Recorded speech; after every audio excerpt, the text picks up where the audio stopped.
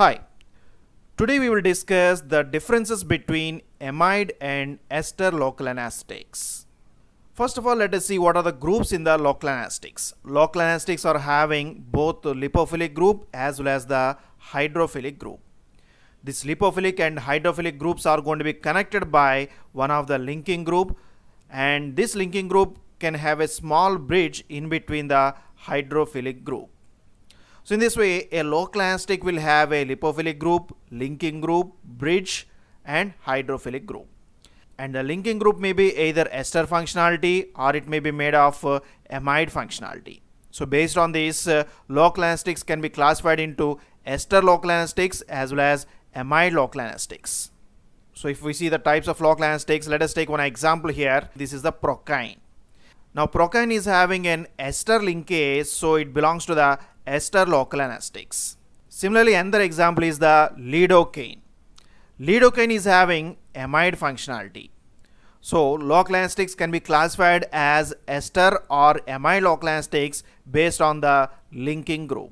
So now let us see what are the different examples for the ester and amide local anesthetics. Ester local anesthetics include cocaine. Cocaine is one of the natural local anesthetic obtained from the coca alkaloids, and cocaine, because of high euphoria and drug addiction, it is nowadays not preferred as a local anesthetic, but some of the drugs which are related to the cocaine are useful as the local anesthetics. So that's why most of the local anesthetics are having the suffix caine. Caine indicates they are the local anesthetics. So other drugs in the ester local anesthetics include benzocaine and tetracaine and procaine. Similarly, amide local anesthetics mainly involve the lidocaine, bupivacaine, mepivacaine, prilocaine and ropivacaine. And here we have to observe that there is no difference in their suffix. Whether ester or amide local anesthetics, both are ending with the caine. So we cannot identify whether the local anesthetic is an ester or amide based on its suffix. But we can observe a lot of differences between the ester and amide local anesthetics, both in the pharmacokinetic parameters as well as the pharmacodynamic parameters. Now in this video, we will see what are the different types of differences between the ester and amide local anesthetics.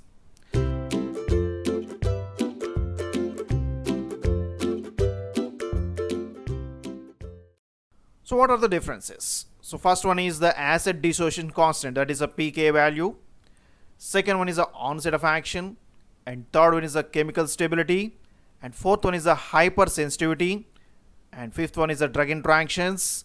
And sixth one is the tissue toxicity. So let us start with the first one, acid dissociation constant, pKa. So ester local anesthetics are having an acid dissociation constant of around 8.5 to the 9.0. So their pK value is varying from 8.5 to the 9.0. For example, the tetracaine is having a pK value of 8.5.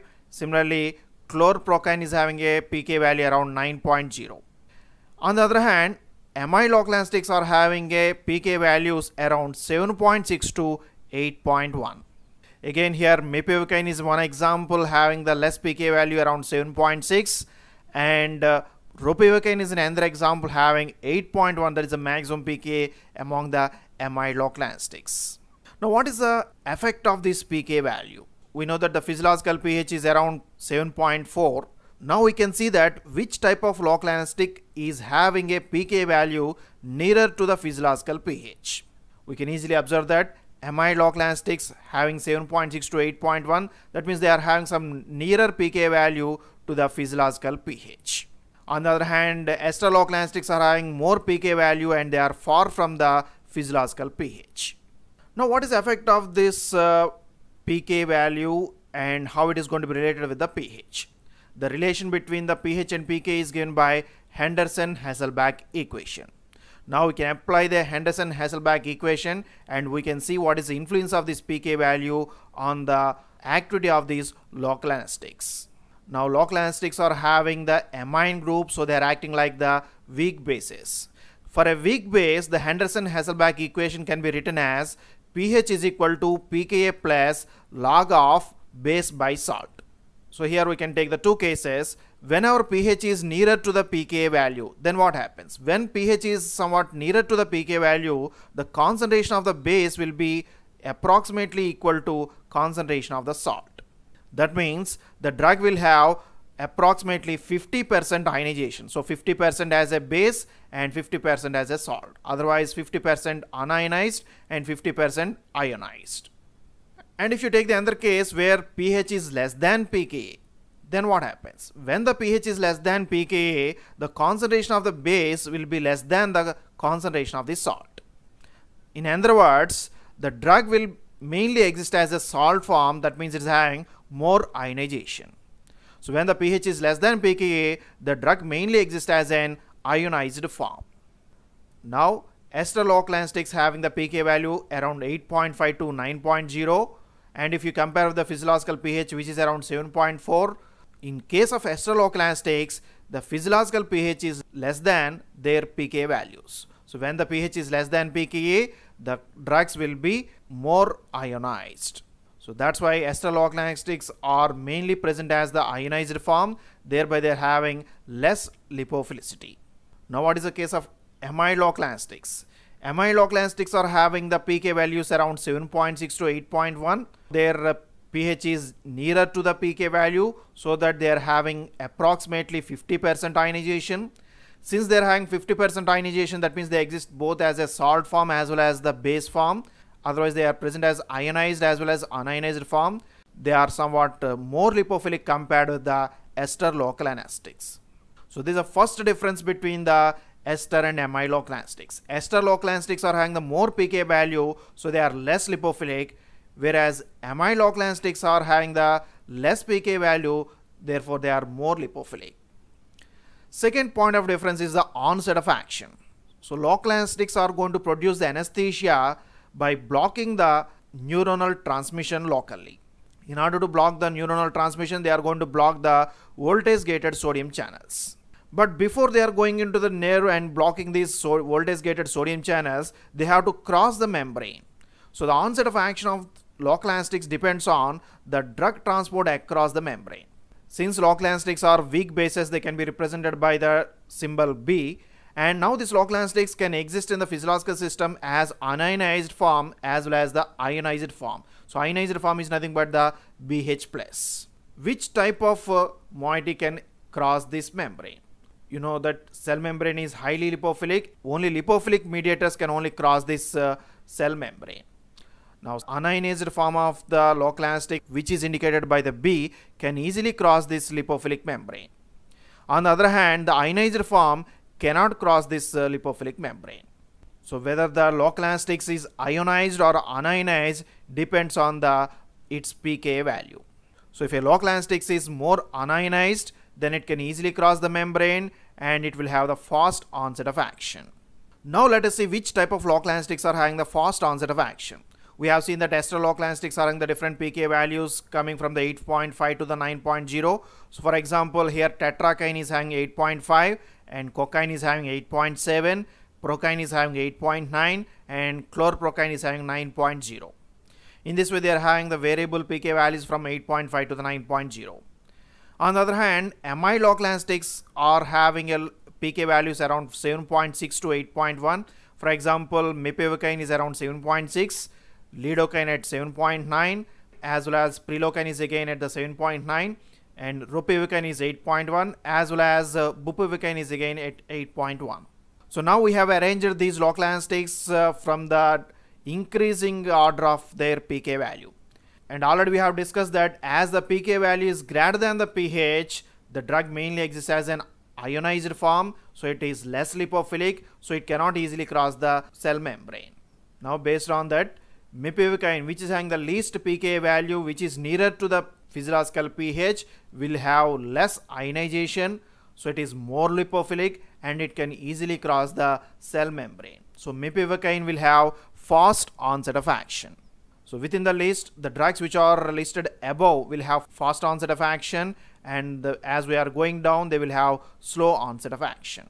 And again we can see that Amide Local Anesthetics, because having the less pK value, they will have the fast onset of action compared with the Ester Local Anesthetics. Third point of difference is the chemical stability. So again let us take one example. This is the procaine. Already we have seen this example. This procaine is having the ester functionality, and this ester can be hydrolyzed by the plasma esterases. Because it's having an ester functionality, it can be easily cleaved by esterases which are present within the plasma. So within the plasma, this drug can be hydrolyzed. So once it is going to be cleaved, it is inactive and it cannot produce any local anesthesia. So that's why ester local anesthetics are less stable because of the hydrolysis by plasma esterases. On the other hand, amide local anesthetics, let us take one example of lidocaine. Lidocaine cannot be cleaved by plasma esterases, but it is going to be metabolized by the liver cytochrome P450 system. So it is more stable compared with the ester local anesthetics. So chemical stability is less for the ester local anesthetics and it is more for the amide local anesthetics. And even ester local anesthetics are not stable in presence of heat. So when they are going to be stored in the ampules, they should not be exposed to the high temperatures because they undergo the hydrolysis and they become inactive. Similarly, the ester local anesthetics are not stable even in the sunlight, so they should not be exposed directly to the sunlight. So chemical stability of local anesthetics is somewhat less even in the solution form which is stored in the ampules, as well as in the physiologically they are fastly metabolized compared with the amide local anesthetics. And fourth point of difference is the hypersensitivity. Again, let us take the same example, procaine. You can see that ester group is going to be cleaved, and when this ester functionality is going to be cleaved, it gives the two important metabolites. One is the para-aminobenzoic acid, that is the PABA, and another one is the, here in the case of procaine, it is the diethyl aminoethanol. So most of the ester local anesthetics are PABA analogs. So when they are going to be hydrolyzed, they will give one of the important metabolite, PABA. This PABA is having a phenyl group which is attached with the amino group. This amino group can act as an immunogenic group which stimulates the immunity to produce some allergic reactions. So procaine can give a metabolite of PABA which stimulates the immunity, thereby produce the hypersensitive reactions. Now we can compare this procaine with another drug like the sulfonamides. Procaine produces the hypersensitivity as well as sulfonamides also produce the hypersensitivity. Why both of these drugs are going to produce the hypersensitivity? You can see that both are structurally somewhat related to the PABA. Procaine is having the enilino group which is a PABA analog, and sulfonamides again having the para-aminophenyl group which is attached with the sulfonyl moiety. That means whenever this para-aminophenyl group is attached with an acidic moiety like the carboxylic acid as well as the sulfonic acid, then they can stimulate the immunity and they produce the hypersensitive reactions. So procaine as well as the sulfonamides can produce the allergic reactions because of the immunogenic component in the structure. So within the ester local anesthetics, we can observe the other drugs like the benzocaine. So benzocaine is again having the same immunogenic group. Similarly, tetracaine is also having the same immunogenic group. So all these ester local anesthetics can produce allergic reactions. On the other hand, amide local anesthetics are not having such type of groups which can produce the hypersensitive reactions. So hypersensitive reactions are more observed with the ester local anesthetics which are acting like PABA analogs, and when they are going to be cleaved, they release the PABA which can produce the hypersensitive reactions. And fifth one is the drug interactions. Again, if we take the ester local anesthetics, most of the ester local anesthetics are acting like the PABA analogs. So when they are going to be hydrolyzed, they can release the PABA within the blood. And what is the role of the PABA in our physiological system? PABA is going to be converted into folic acid by one of the enzyme, dihydroterate synthetase enzyme. This enzyme is going to be blocked by some of the antibacterials like the sulfonamides. So sulfonamides are going to competitively inhibit the PABA so that PABA is not going to be converted into folic acid. So this is a competitive inhibition. That means whenever PABA levels are going to be increased, the action of sulfonamides are going to be decreased, because both sulfonamides as well as PABA are going to compete for the same enzyme, dihydroterate synthetase enzyme. So now in presence of ester local anesthetics which are going to be cleaved into the PABA levels are going to be increased, so that when the PABA levels increases, sulfonamide action is going to be decreased. So this is one of an interaction with the ester local anesthetics and sulfonamides. So in presence of ester local anesthetics, the activity of sulfonamides is going to be reduced. And such type of drug interaction is not observed with the amide local anesthetics, because amide local anesthetics are not producing any PABA metabolite. They are not producing any such drug interaction with the sulfonamides. And sixth point of difference is the tissue toxicity. So ester local anesthetics are having less systemic toxicity, whereas amide local anesthetics are having more systemic toxicity. Till now we have seen so many differences between the ester and amide local anesthetics. In all the points, ester local anesthetics are having some disadvantage compared with the amide local anesthetics. But at this point, ester local anesthetics are going to win the game, and they are having less systemic toxicity compared with the amide local anesthetics. Again, this may be because of the lipophilicity. Since ester local anesthetics are less lipophilic, they cannot cross the blood-brain barrier very easily, whereas amide local anesthetics are more lipophilic, so they can easily cross the blood-brain barrier and they can enter into the CNS. So whatever the toxic symptoms produced by amide local anesthetics are related to the CNS side effects. So these amide local anesthetics can produce tinnitus and dizziness and blurred vision, restlessness, agitation and convulsions in the patients. Whenever these local anesthetics are given at a high dose, they can precipitate the convulsions in the patients. Such type of toxic side effects are not observed with the ester local anesthetics. So in this way, ester and amide local anesthetics are going to differ in many aspects. If we summarize the difference between the ester local anesthetics and amide local anesthetics, ester local anesthetics are having the more pK values, whereas amide local anesthetics are having the less pK values. So ester local anesthetics are having the pK value farther from the physiological pH, whereas amide local anesthetics are having the pK value which is nearer to the physiological pH. And because of this, ester local anesthetics are having the less lipophilicity, whereas amide local anesthetics are having the more lipophilicity. This lipophilicity also influences their onset of action. Ester local anesthetics are having slow onset of action, whereas amides will have fast onset of action.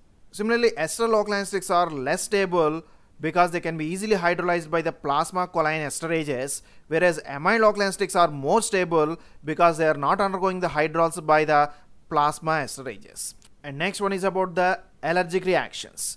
Ester local anesthetics are more allergic, whereas amide local anesthetics are less allergic. The allergic reaction shown by the ester local anesthetics can be attributed to their metabolite PABA. Next one is the drug interaction with the sulfonamides. And ester local anesthetics can release the PABA after the hydrolysis, which can inhibit the activity of the sulfonamides. On the other hand, amide local anesthetics cannot show such drug interaction with the sulfonamides because they are not the PABA analogs. And finally, about the toxicity. Ester local anesthetics are having less toxicity because they are having the less lipophilicity, so they cannot easily cross the blood-brain barrier. On the other hand, amide local anesthetics are having the more toxicity because they are more lipophilic and they can easily cross the blood-brain barrier.